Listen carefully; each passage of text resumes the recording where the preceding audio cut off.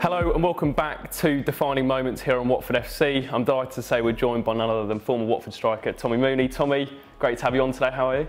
Very well, thank you. How are you? Yeah, I'm good. Today we're going to be talking through some of your defining moments during your playing days at Watford. We've got some of the strips behind you. Is there any initial memories? We'll start with the 98-99 home strip. Yeah, obviously it goes, and we should clearly say as well, this is the first time you've actually seen these. The first time they were around you and even born, were you? Which makes me feel really old, and he's already told me I look like his dad.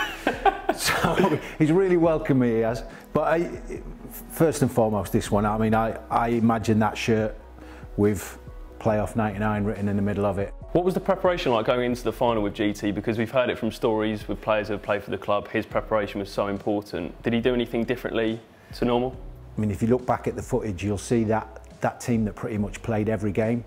We went out in an order, out of the dressing room, went onto the pitch, and we continued that to Wembley, and then eventually we carried that order on, collecting our medals in private ceremonies as well, and it was like just an amazing family and an amazing dressing room. Yeah. And actually, when we watch it back, you had a brilliant view of Nick Wright's overhead kick. You were at the front post, you saw it loop over. Yeah. Talk us through that. Unbelievable strike. Yeah, and again, it was just, right, he was there for the reason of just in case there was a flick. I think Michelle was in the net, and then I might have even, I had an extreme desire to score goals. I wanted to get my head on it and head it in, and I'd have ruined Wrighty's life. Yeah. But no, it was just a fabulous feeling. But then you know also that there was a long way to go in the game, and I don't think anybody plays well in finals. Just the pressure of it. The pressure of it, and then also when do you try and score again? Do you defend your lead? But yeah, just a fabulous experience. My only sad part of the day was I never scored. Well, we've got a picture here of you lifting the playoff trophy, if you want to take a little look. One of your proudest moments of your career, that one? Yeah, no, probably the proudest moment. Winning at Wembley and to get the trophy was just, the whole day was just unbelievable. Yeah. And we'd stayed in the Hilton at Watford the night before, and I'd probably had 2 hours sleep. I was just too excited. Just the adrenaline was pumping. I was rooming with Robert Page, and he told me about his career 3 or 4 times, and normally halfway through I fall off to sleep.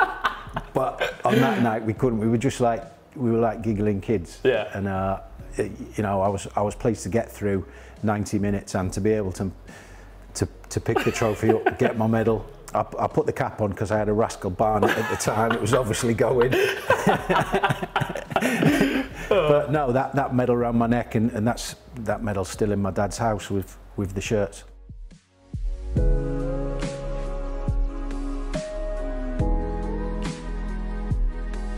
Right, Tommy, we'll move on to the 98-99 away strip. It actually wasn't the first time this was won, was it? It was Fulham away at Craven Cottage, last game of the season, 97-98. Division 2 title, another special day. Yeah, my first medal, and I suppose you, as a footballer, you make your career, but when you look back, and it's 10, 12 years since I've retired, but it's the days in these shirts that when you win medals, that's what you look back on and enjoy the revelry of the dressing rooms afterwards, and how hard you worked. I've got to stop you there. Just look at me just padding on the scenes there. I mean, a few champagne bottles that night, eh? Yeah, I'm not sure how long that was. That's me in the back there. Yeah, behind Big Jace. We had 2 celebrations that day because we came in. I mean, we got into the dressing room and celebrated all together because there were so many people on the pitch, and you shouldn't condone it, but it was amazing. And then we were celebrating for 15-20 minutes, and then Robbo came in the door, nearly kicked it off its hinges, and we were like, we didn't even know he was missing, so all the celebrations started again. So that could be celebration 1 or 2, I'm not sure which one. Right, we'll move on to what was quite an odd occasion. Oxford turned up with their yellow strip, and they actually had to wear this away kit while Watford wore the home kit for that game. I don't think you were playing in that one, but can you remember anything from the game that? But yeah, I remember watching the game and thinking, this doesn't look right. It was almost like a training ground game, and I think a lot of players like away kits because it's a change from what you normally wear. and I thought they looked better than we did on that day, and that's my only real thoughts. Yeah, they looked quite smart in our kit.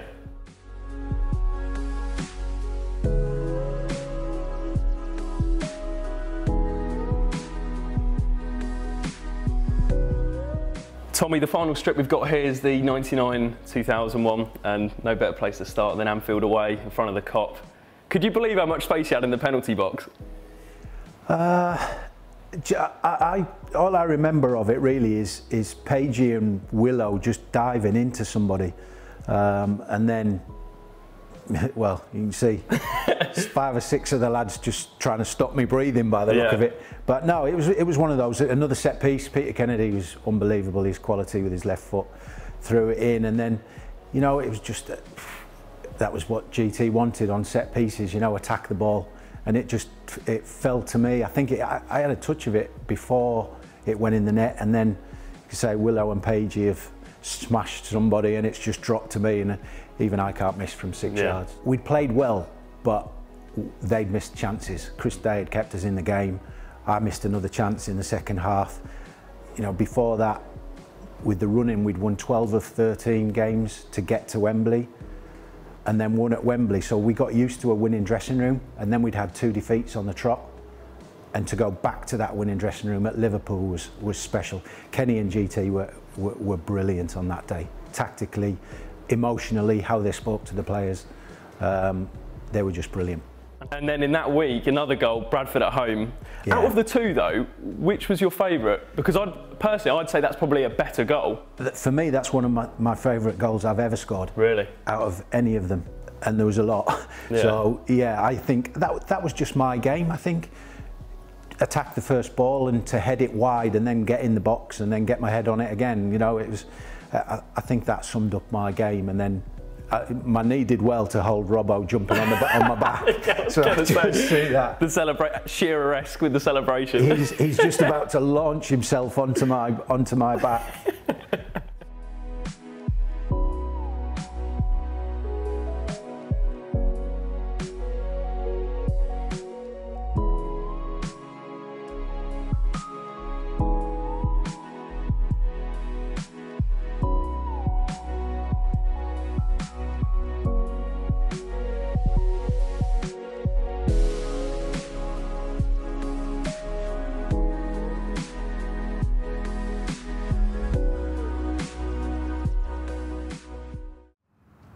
If you enjoyed that, you'll love this.